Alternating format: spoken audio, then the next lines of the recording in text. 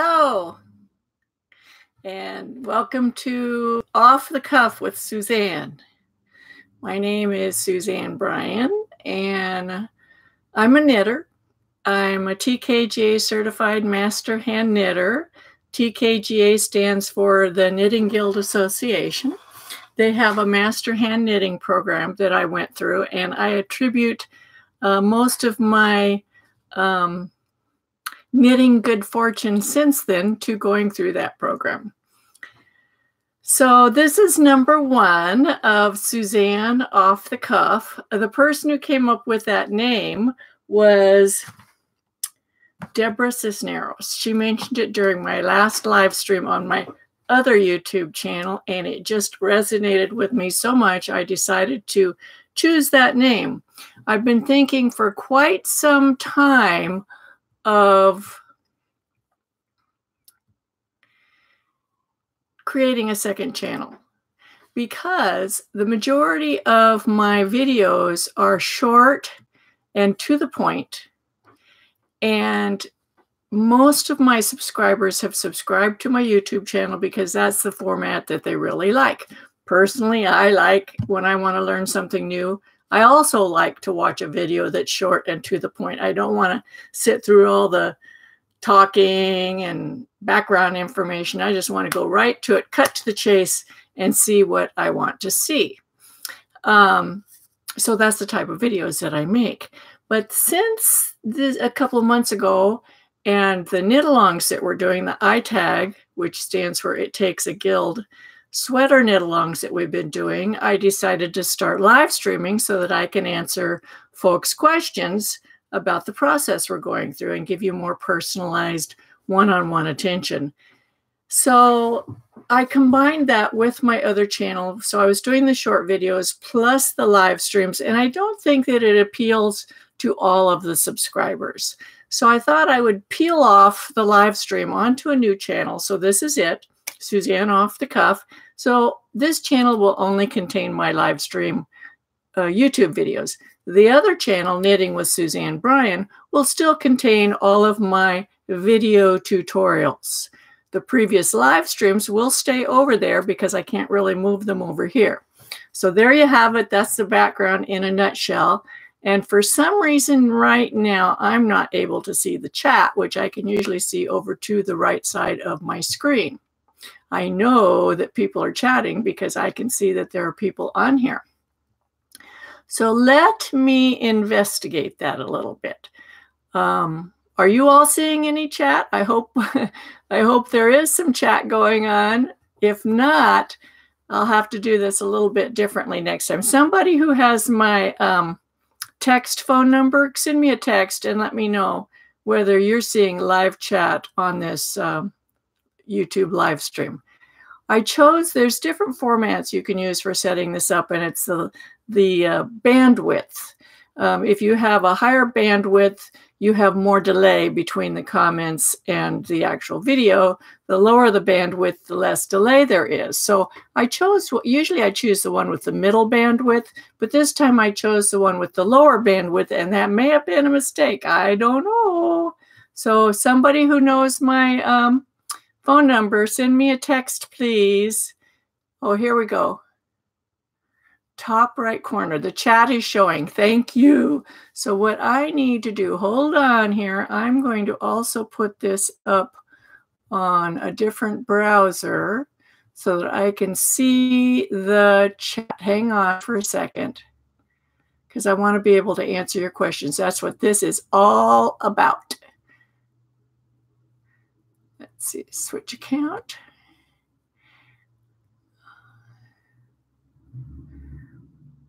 Okay, go to my channel and the live stream, live now.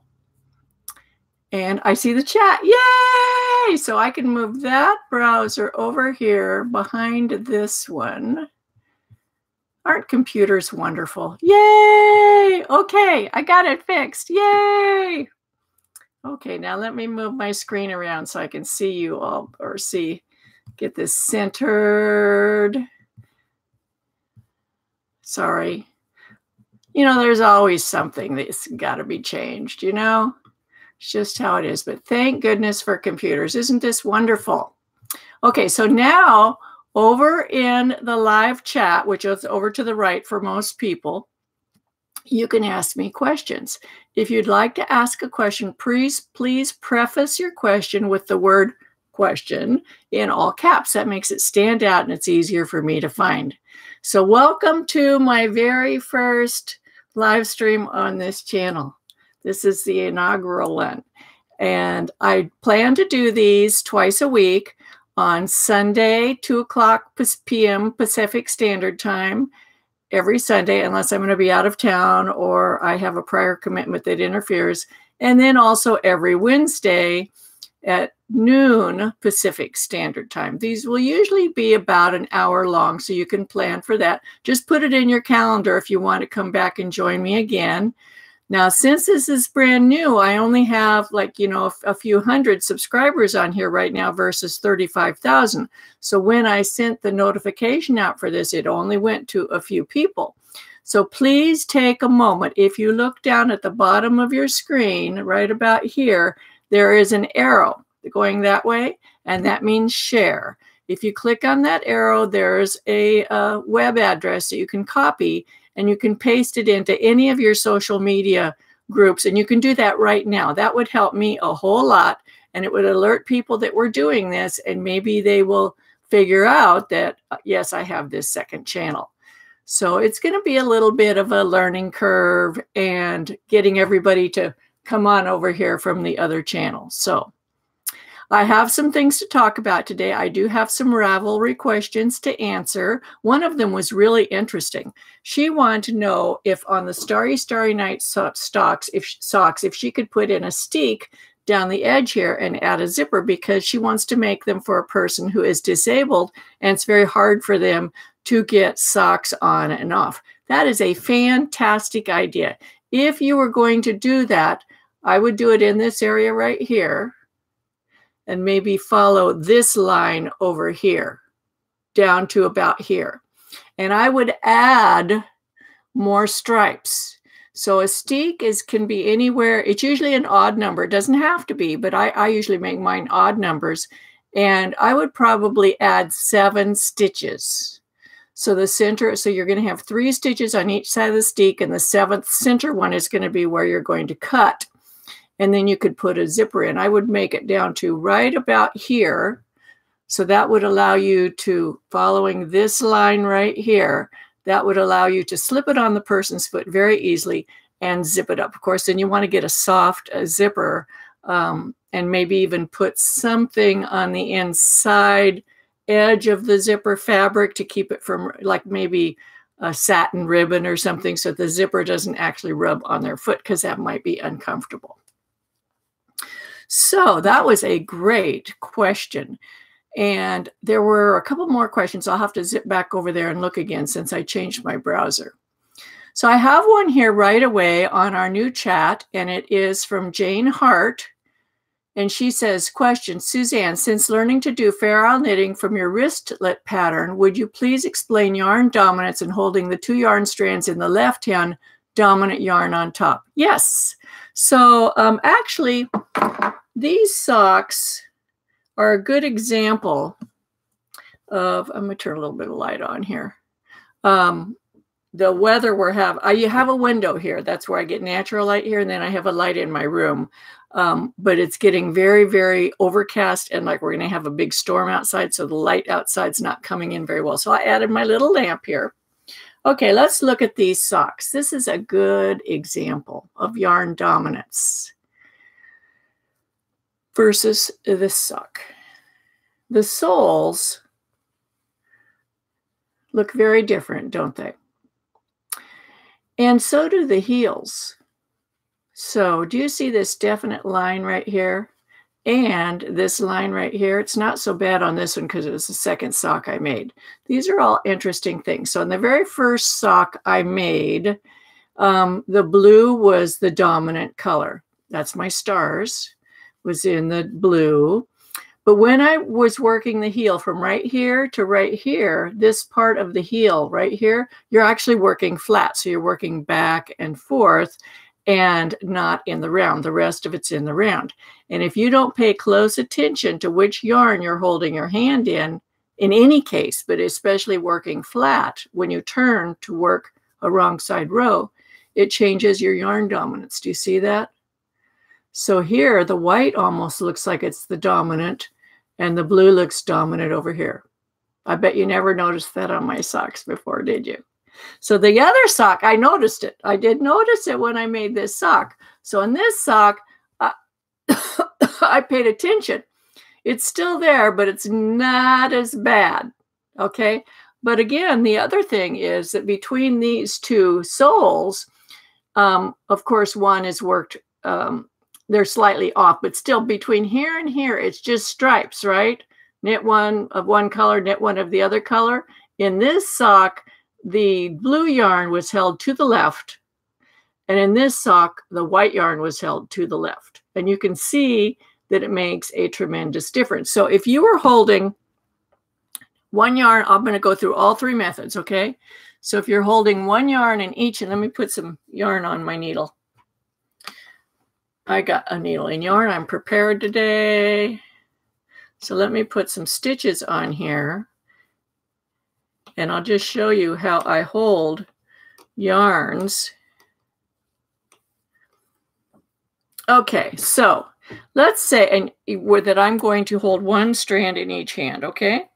These are two completely different weights of yarn, but you'll get the idea. If I hold one yarn in each hand, and I'm going to knit like this, right? The yarn that's in my left hand will be the dominant color.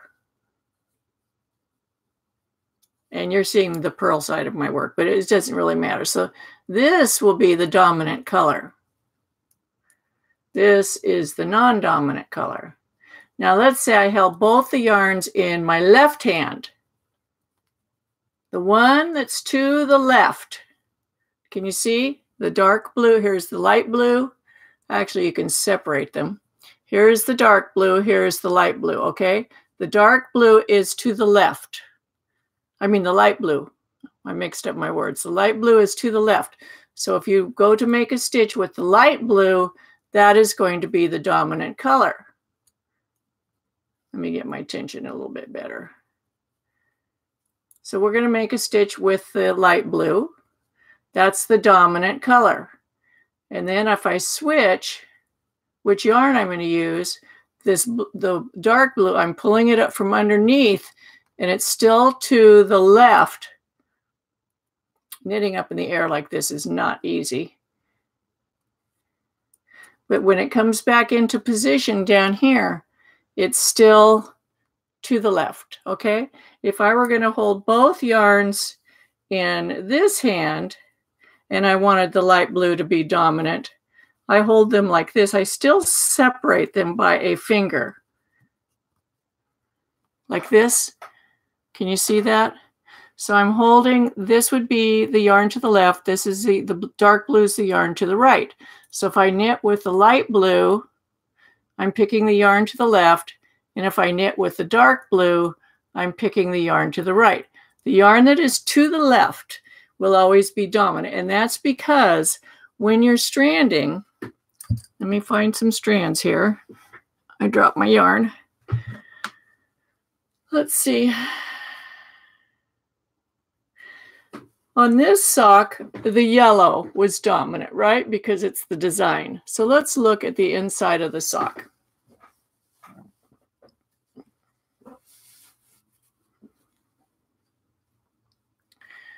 We can see in the stranding on the inside of the sock that the yellow is sitting below the green wherever it's stranded. Can you see that? The yellow is going below. The green is going above. Because the yellow is going below, it sits a micron lower.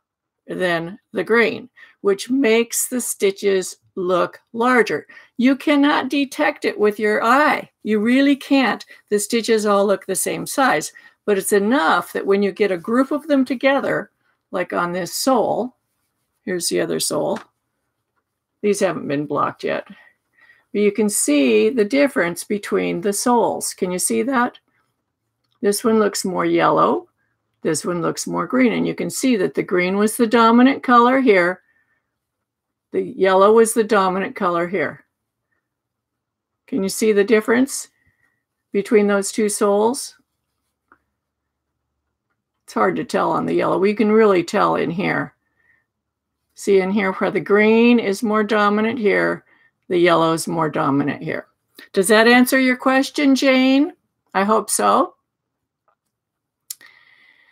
Let's see. Luana Hendricks, question. What was the tip you gave for stitches that sometimes disappear on the right side of the Starry, Starry Night socks? The tip is, it's a twofold tip. Let's say you have some stitches that seem to disappear, that are smaller. Like let's say one of your little diamond stitches is disappearing. See if I can find one. I know there's some on there somewhere. Here's some. Okay, over here. See, that top one's almost gone. Two things can be causing it. The first one is that the green stitches are too loose, and so it makes them bulky, and they push in on the yellow stitch. That could be the first cause. The second cause is that you could be holding the yellow yarn too tight. Your tension might be too tight on the yellow yarn. The most common is that your background yarn is too loose. So I would try tightening that up just a little bit first. If that doesn't fix the problem, then try loosening up the foreground stitch, okay? Okay. Hello, Margit from Germany. Hello. So,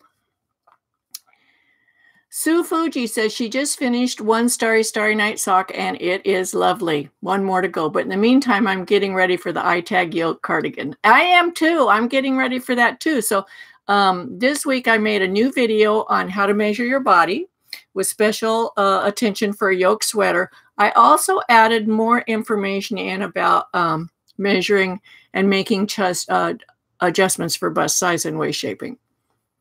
And you know what? When I used that word, B-U-S-T, YouTube blocked me from monetary gain until they personally hand reviewed it. Isn't that amazing? I don't know. That's pretty picky. It's not like we're doing anything racy here. It's just knitting, right? Okay. Wilson Street, hello. Anne Tremoliers, hello. Cindy McBride, hello. Jackie, hi. Francoise, hello. Francoise, Kathy Mashburn. Kathy Roosh, question. Hi, Kathy. Will you speak about swatching in the round for ITAG Yoke, trying out multiple needles to get best fabric? Yes, I actually have a video on swatching in the round that I'll be giving you a link to, and you can try different stitch patterns. I mean, it's different needles. I didn't bring my swatch in here. I should. I might in a minute. Okay, yes, you're going to need to try different needles, and there's more to it because if you're going to have a design element in the yoke, the design element that you pick might give you a different stitch gauge than your background fabric, which is going to be stockinette, right? So that's part of the learning on this one. We're going to be swatching just like we did on the sleeve, and we swatched for all those cables and all that swatching we did last time. Guess what? We're going to be doing more swatching. By the time you finish with me, you are going to be an expert at swatching. So that's my middle name, Swatch. Okay, Amy Schmaltz, hello. Urgent Artesio, hello. Champ Smith, hello. Marie, Vicky, Diana Danko, hello. Eric Joseph. Ronna Shane. She says, hi, love all the new tech progress you all have made to make it so helpful to us. Yes, I am learning so much. This has nothing to do with knitting, but everything to do with knitting. So it's a huge learning curve. So I'm learning a lot too. It's pouring rain out here right now. I mean, pouring. Usually in Bakersfield, we don't get much rain. And I've told you before, we have a standing joke that people will say, oh, in Bakersfield, we get a 2-inch rain. That means there's 2 inches between the drops. And usually they evaporate soon after they hit the ground. But right now, it's coming down pretty good. That's good for us. Okay. Hello from London, Tanya, Signa Williams.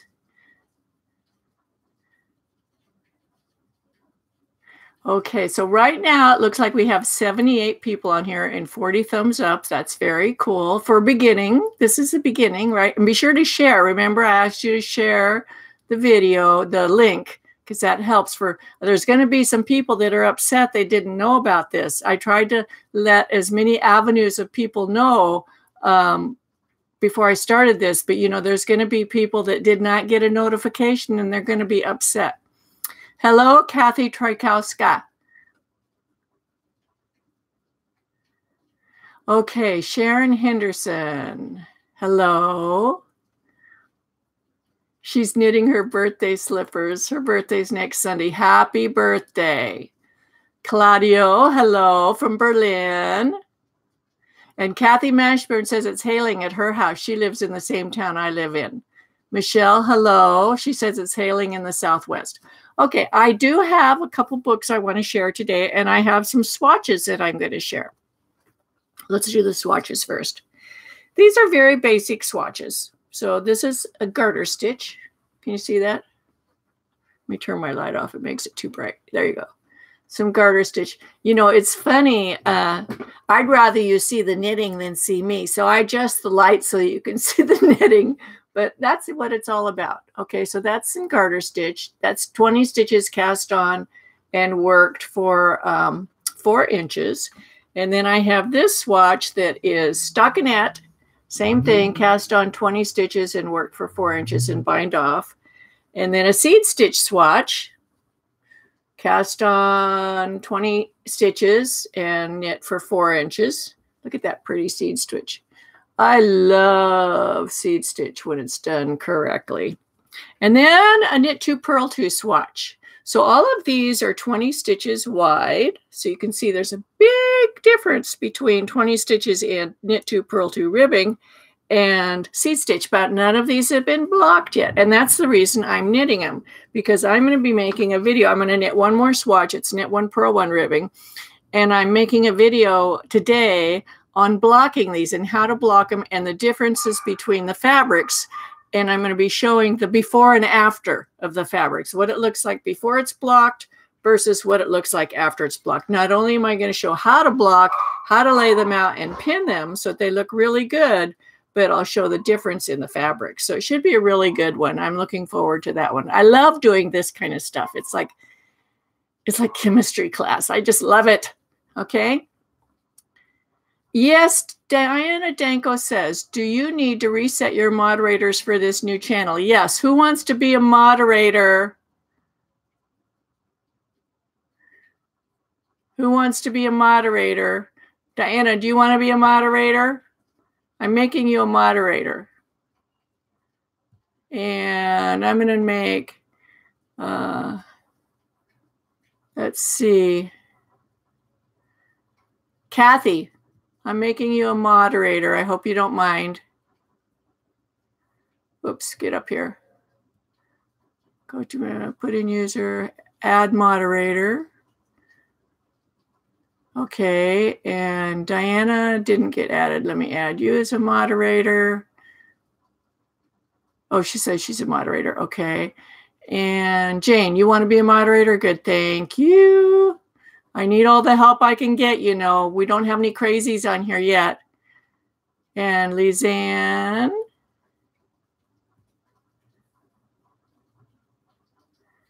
Hopefully I don't pick a crazy. None of you are crazy, though. Jane Hart. Sue M. Thank you. Okay, so we got some moderators on here now. Great. Wonderful. Okay. Let me see if I missed some questions now. Urgent says, request, could you bring your swatch cuff in for us to see and talk about it a bit? The swatch cuff. Which cuff? I'm not sure which one you're asking. Say it again and maybe use some other description to help me. Cookie Smith says, hello, I finally made it to the event. Thank you. Good. I'm glad you're here. Okay, so those were the swatches. Now I have a couple of books. People have been talking, the cuff with colors. Is it my swatch with colors? The swatch that I showed last time, the yellow and red one? Oh, the wristlet, the wristlet. I got it. Hold on. I got to find it. Let me find it. I'll be right back, and I will get something else. Oh, my other thing, too. Okay, I'll be back.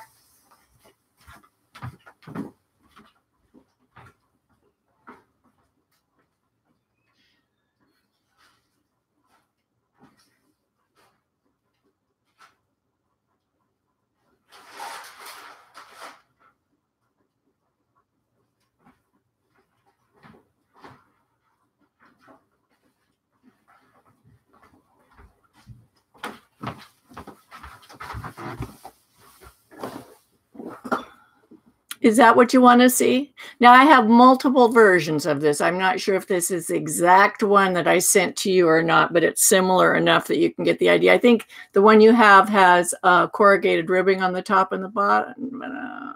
I don't remember. But I have, when I was doing this, I made a bunch of different ones. But the color work is all the same in the middle here. So this is worked with a few different colors. I sent this in as a free handout with the people who've purchased the ITAG Yoke pattern, and I left out the very ending directions. But when I send out the next set of information, you'll get the correct one. I'm not going to send it right now because then it's like spamming everybody with tons of stuff. You're going to be getting plenty of stuff anyway, but it'll be coming out in real shortly, okay? But in the meantime, you can work this if you want to, and you can work it with a yarn from your stash. It doesn't have to be this size. It can be any size yarn, and you can just experiment. It has, I think I made some little buttonholes on this end, and you could put buttons here, whatever you want to do. But you get to practice doing the steeking, cutting the steek. You make a steek, and then you cut it. So that's really kind of fun. Okay? So let's see. I was going to show you also my work in progress. We were talking about swatching in the round, right?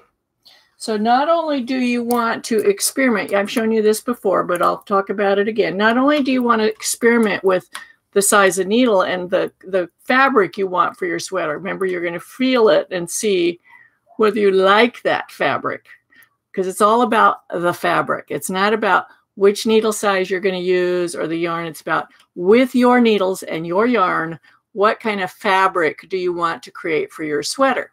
Okay, whether it's a pullover or a cardigan. So I decided that I like this. This is Araucania Huasco. It's a fingering weight yarn, and I'm really stretching it out there. So I'm using a US 3 needle, which is 3.25 millimeters. Then I'm doing some stranded work with Malabrigo sock, which is also a fingering weight yarn. I think it's a slight different weight. It's not exactly the same as the Araucania Huasco. But the big question here is, when I do the stranded work, will it change my stitch gauge? Because if it does, then I have to compensate for it somehow. I'm going to either have to change to a different needle size or add or subtract stitches. Those are the only two ways that you can compensate, either by changing the stitch count or changing your needle size. And that's what I'm experimenting on right now. I haven't gotten much further than the last time, but I'm going to work on it some more today. I hope to have this finished real soon because I'm using this swatch. I'm going to be making a new video on creating steeks, reinforcing it, and then cutting it. Okay? So that's why we're going to swatch. And it doesn't matter. That's stranded knitting. I'm also including directions for inserting lace, cables. And did you see the little lace with the beads in it? That's really cute. That's going to be in there. Just a textured stitch pattern, like if you want to use any sort of textured knit purl design that you often see like in Ganzis, or just, you know, it can be like that, a chevron design by changing your knits and purls. Or it can be mosaic knitting, it could be intarsia, it can be anything, but you're going to swatch it first because you have to figure out your stitch gauge, okay? Let's see.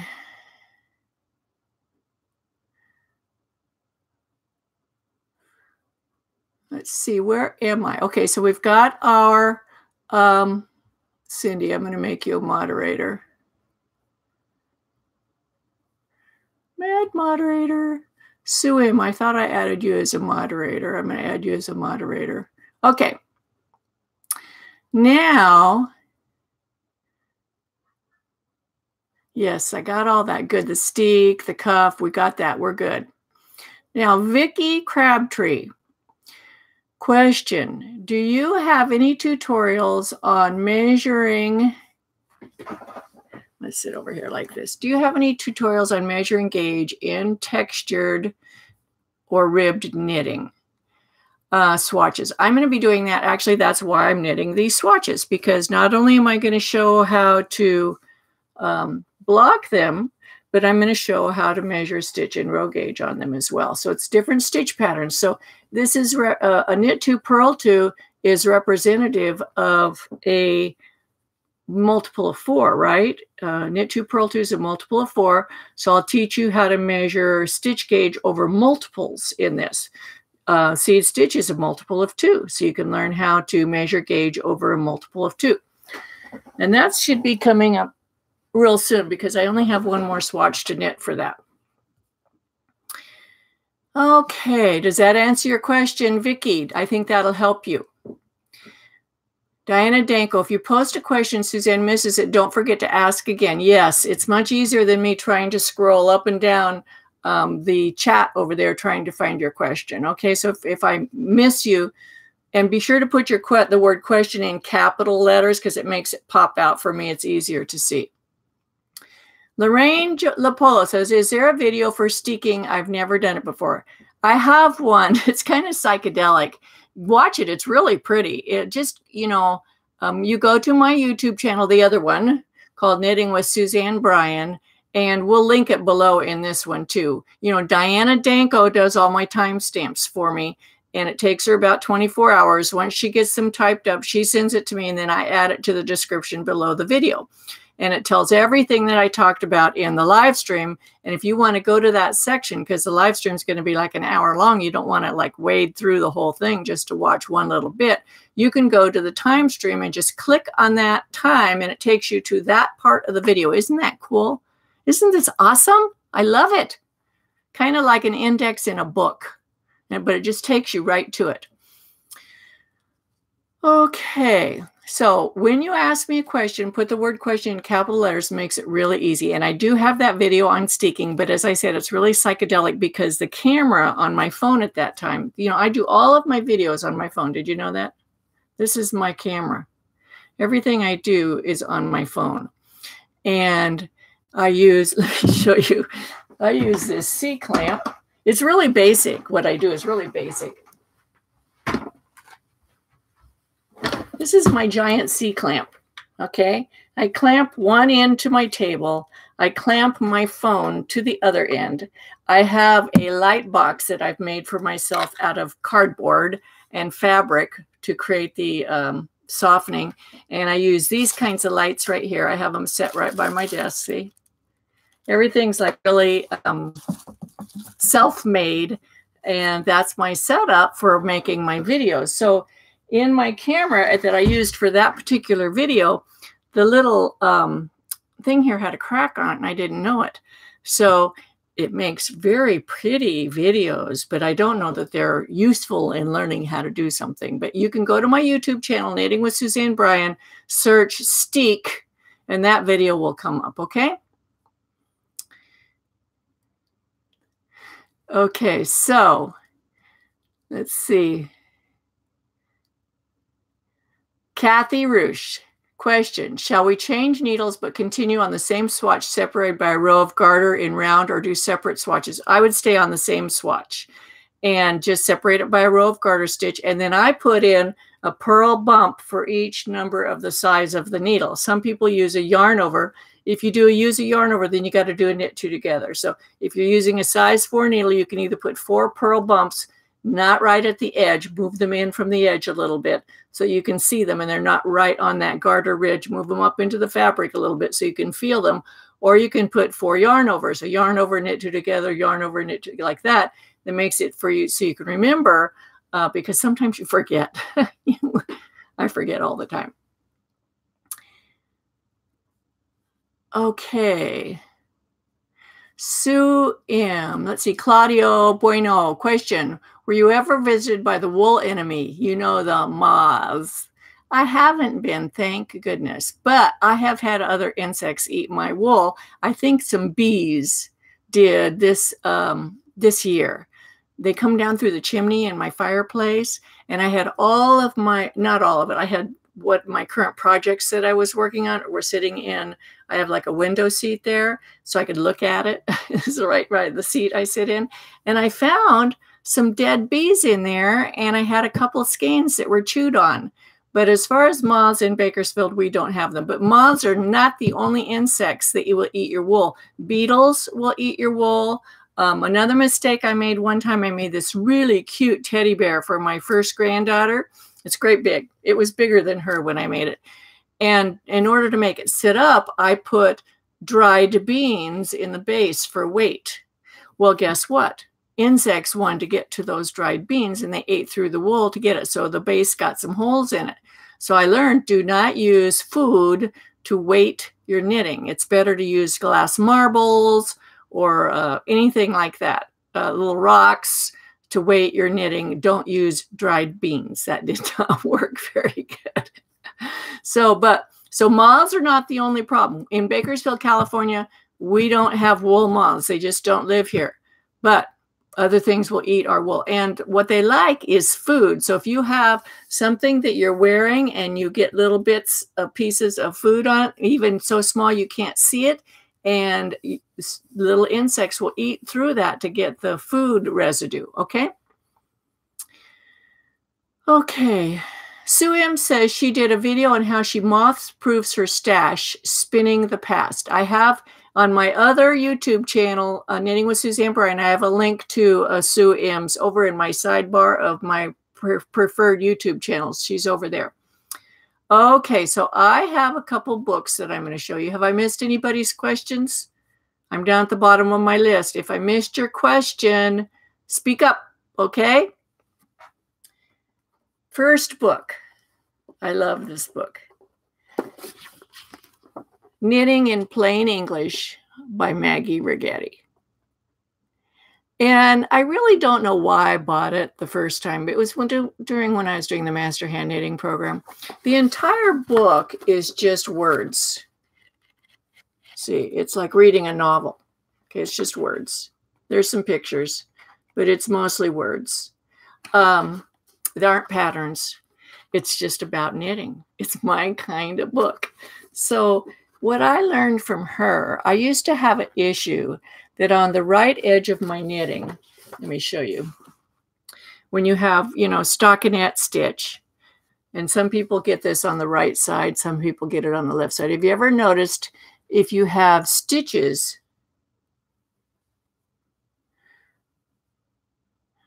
the first column in from the edge, not the selvage stitch, but the first column in. Helps if I hold it right side up, okay? That first column in, have you ever noticed whether your stitches were wonky? Or it could be the next to the last column. It's not the selvage stitches. It's the column of stitches, one stitch in from the selvage, and they can be a big stitch and a little stitch and a big stitch and a little stitch all down that column. I call those wonky edge stitches.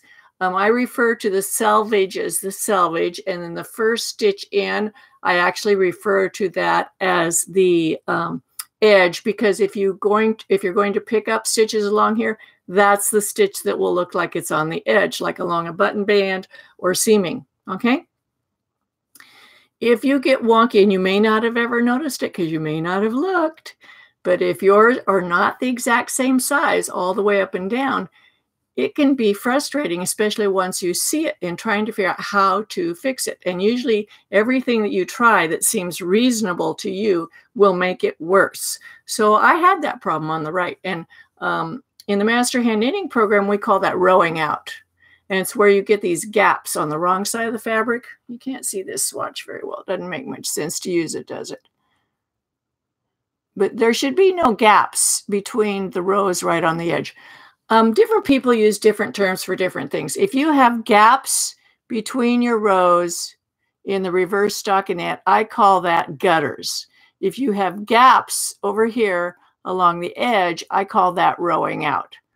So you can almost, there's a hint of a gutter right there. Can you see it? That line? Maybe another one down here. There's not too much gutters. If you turn it this way, you can see a little bit. There's one going right here. That's where either the row of knits or row of purls were a different size, okay? So that's called a gutter. This is very minor. But on the edges, if you cut those, I call that rowing out or wonky edge stitches. So I was doing tons and tons and tons of research trying to figure out and fix my wonky edge stitch. Well, guess where I found it? In Maggie Righetti's book. And it's the only place that I found it being mentioned.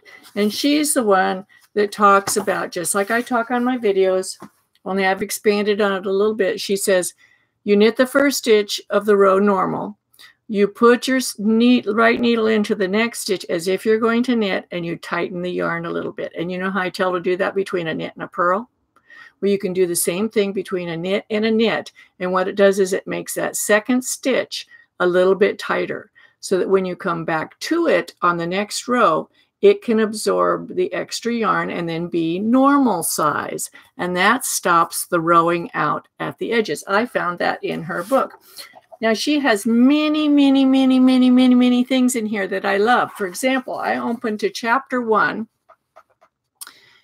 You can always tell what is wrong with the garment by the way the model is posed. So this will change the way you look at things forever. And I'm sorry that I'm going to do this to you. But let's say you're looking at a sweater on Ravelry and it's just beautiful. But the model's hair comes down and is over this part of her sweater. In every picture, you never get to see this part of the sweater. What do you think that means? That means there's a problem there. Or let's say they're sitting in some strange, they've got to throw their shoulder way back, or they've got to, do something strange with their shoulders or with the way they're sitting. They're hiding something. Or if they always have their hand over a certain part of the sweater, like the bottom of the button band. Let's say this is the button band. There's always their hand over it. Or they never show a picture of the whole sweater all together in one picture. Those are all warning signs. And then I like this statement. This is on page 57. Oh, this is a different book. I'm sorry. I'll go over that one next. Then she goes on. She says, after that, she says, gauge can get you. Well, guess what we talk about all the time is gauge. And then that's chapter 2. Chapter 3 is don't get all balled up in yarn. So she talks about all the different qualities of yarn and the spin and the plies and all that kind of stuff. So this is a really, I think it's a good book to have in your library. This is her other book, and it is called Sweater Design in Plain English by Maggie Righetti. The other one was about knitting in general. This one is about sweater design, and you might really, really like this one. I love the way she talks. She says in here on page 57, I love this, and I've seen this happen so many times. Never give in to the fudge factor. Definition of the fudge factor. I will stop eating fudge and will have lost 10 or 15 pounds by the time this sweater is finished. So you knit a smaller sweater. I mean, really, you know, if you just make it fit you. You'll be more comfortable that way. Don't make it for your dream size. Make it for the size you really are. And sweaters, you know, if they're a little bit too big, it's okay. If they're too small, it's not okay. It's hard to deal with that, and you probably will end up not wearing it.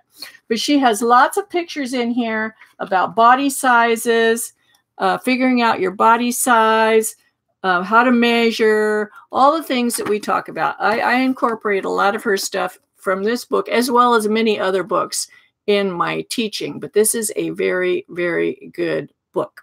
Okay. I love reading hers. It's another bedtime book. Okay, let's see. Let's see. Claudia Williams, thanks, Sue and Suzanne. I'm right here with you. Had to frog a little bit. I'm back on Tony on Wardy. Okay. Tony says, question, knitting the Starry Starry Night socks for my husband with 80 stitches, which fits well on his leg, but the stitches stretch over his instep. Is it possible to increase only in the gusset area? Yes, so you would just extend the gusset down. The gussets, this part right here, you would continue increasing. I would only do like maybe one more increase on each side and then try it on.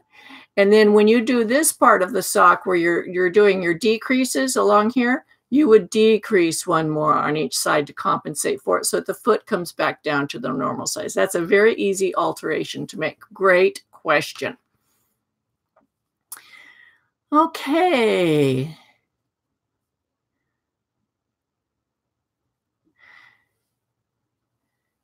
Another thing that Maggie Righetti says is that not all designers write good patterns. So this is where Ravelry is really, really wonderful, because you can look at a lot of people's projects and see if they've made any comments. And you can also look at questions for the designer about the design and see if there's any comments about it. Also, one thing I really look at is whether the knitting is on people or just laid out. Oftentimes, there's two reasons why someone won't take a picture of themselves in their sweater. One is they're camera shy and they just don't like having their picture taken. The other is the garment doesn't fit the way they expected. So I really like to see sweaters on people and of varying sizes. So that helps you a lot. Okay. Also, this has something to do with what we're talking about. But you know, when you go to knitting conferences, like Stitches West is a knitting conference. It's coming up in the end of this month, in next week. It's coming up next week. Yay! And they always have a couple fashion shows. They have a student fashion show, which it's where people get up and model their own projects. So you see real people in real projects. The other fashion show is for the brands and stuff that they're trying to sell, you know. So they have all these stick figures. They have these women that wear size 0 or 1 or 2 modeling. It's like, do any of us wear size 0, 1, or 2? Not in real life. I mean, maybe a few people do, but I'd say the majority of people don't. And they don't have any men modeling anything. And so every year we write in suggestions. We want to see real models. We want to see men. We want to see people that are normal size wearing these things. I think it has to do with the fact that the people who are knitting the garments don't want to knit a full-size garment. But if you want to sell us a kit for that garment, you need to show us what it looks like on a real person. So, you know, it's my personal opinion. So Alistair Kirk from New Zealand, hello. So any other questions? I think there were a couple more on Ravelry. Let me go back and look at that real quick. Let's see. I got to jump around here, so it's okay. I can do that. Questions. Okay. Let's see. The steeking. Oh, the web pages and the back of the ITAG. Okay. So Fiddle Beads on Ravelry asked about telling about our Charles and my favorite web pages and whether we would be willing to make a page on Ravelry that with them. Yes, that's a grand idea. I do have some favorite web pages, and it's hard for me to kind of share them here because I can't pull them up and show them to you. One of my favorite web pages is Craft Yarn Council, and they have the yarn standards on there. That's worth looking at. And I use those yarn standards for everything. In teaching all my classes and everything, I go by their yarn standards. Another one that you might not find so easily is Uni Yang. And she does a cooking one now, but she used to have a knitting blog. And on steeks, she has a great one on steeks. It's called, I think, the Steeking Chronicles. So look that up. If you want to learn about steeks, go to Uni Yang, put her in, and because it's an old blog, she doesn't do it anymore, but it'll still come up if you search for it. And she also has a really good one on lace. And each one of those is like 5 or 6 segments long. She did it over a period of weeks, but they're both excellent. Anything she has to say is #1 on my list. So that was a really good question. Then Kathy Mashburn wanted to ask about the ITAG sweater. And she's at the point where she's going to be picking up stitches along the cable in the back. And she's still getting a little bit of cable flare there. So Kathy, what I would do along here is measure, you have your gauge of how many stitches per inch you have in your ribbing, right? You already have that. And then measure how wide your cable section is with the ruler. Just lay the ruler right on it and measure how wide it is across just that section, okay? And then let's say it's 3 inches. And let's say you're getting 7 stitches to the inch. Multiply 3 times 7, that's 21. That means you need to pick up 21 stitches between here and here. That's just an example. You don't use my numbers, but that's how you can figure it out really easy, okay? So that means just figure out which ones you want to pick up in. You're going to skip some, but skip them evenly distributed across there, and then it'll look really good. Then there was one more question. And of course, I forgot what it was. Let me look again real quick.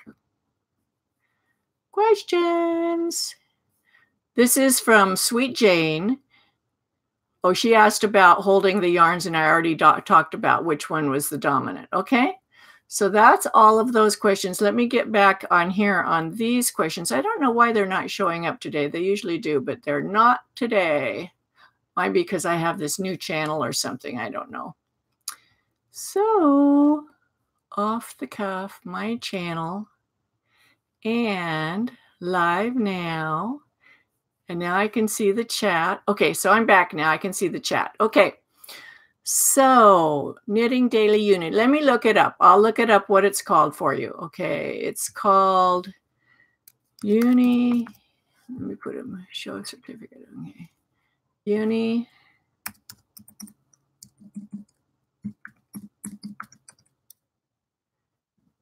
So her new one is Knit, Eat, and Contact. That's not the one you want, okay? You want her old one.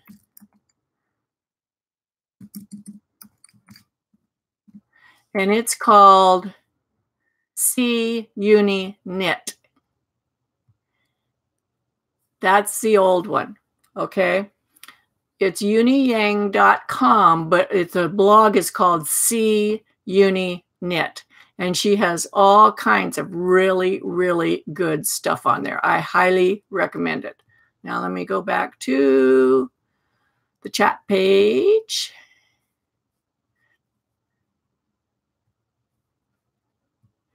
And see if there's any more questions. All right, here we go. Okay. Children models too. Yes, children models would be really good during fashion shows.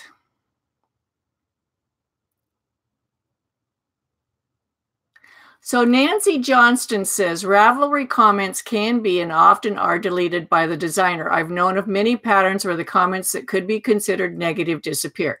Yes, they can, but they cannot remove comments from people's individual project pages. So that's why you go to the design you're looking at, and then you go and you look at all of the ones that everyone has knit, and you look at the individual project pages. And you can actually search them by who has the most helpful comments. That's one of the search things that you can do in Ravelry. I use that all the time. Which one is the most helpful? You know, it looks like a little lifesaver. It's like a swimming lifesaver ring. And you can see which ones are the most helpful. And the designer cannot delete those. So, okay. Let's see if I've missed any questions.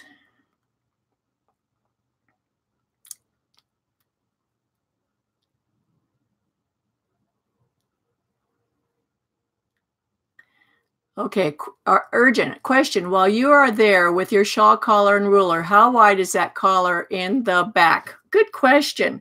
Do you want to know how wide it is after I added the shawl collar or the collar before I put it on? I'll measure both, okay?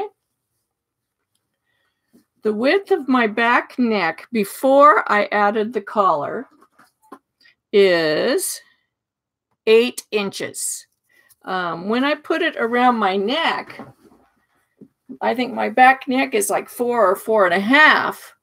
It fits me perfectly around my back neck. See? That's the way I want it to fit. So, but the collar itself comes out to here. Can you see that? If you had this part for this style of shawl collar, if you had it come up to here, the sweater be the really narrow neck, and then you added the shawl collar, it would come up to your ears, I think. In cold weather, it'd be really good. Okay. Okay. Dolise, I'm thinking about a certain designer. Okay, never mind about that. Claudio, question, do you find Ann Budd's book a bit confusing? Just knitted over 80 rows to find out I didn't really understand her instructions. I may be getting too old. In the beginning I did, but I understand it very well now. She has a system that she uses, and once you understand her system, it goes pretty well. What you need to do is just like any other pattern, before you start knitting, you need to read all the way through it so you don't go to that part where you're knitting for 5 inches and it goes, and at the same time that you should have been doing way back here, that can happen in her book. So I don't know if that's what happened to you. And because she's explaining a variety, like the different neck styles and stuff, and she has you skip from page 80 to page 83 and that stuff, I actually write in my book, I use a highlighting pen, and I actually write move to page 83 right there where I need to, and stuff like that. It's my book, so I can write in it. I hope that helps you, Claudio, okay? Rona, question, no Sunday live next week due to you being at Stitches. Yes, and if any of you are going to Stitches West, I'd love to see you. I'm going to be there from Wednesday all the way to Sunday about 1 o'clock. We're going to leave to come home about 1 o'clock, and I hope to see you. I only have one class, and it's Saturday afternoon. All the rest of the time, I'm going to be hanging out in the lobby, knitting and visiting, or walking around in the marketplace. So you'll be able to find me. I'm tall. I stick up above everybody else. And just say, hi, Suzanne. I'd love to meet you and talk with you. Don't feel like you're interrupting me. Okay, just come up and talk to me.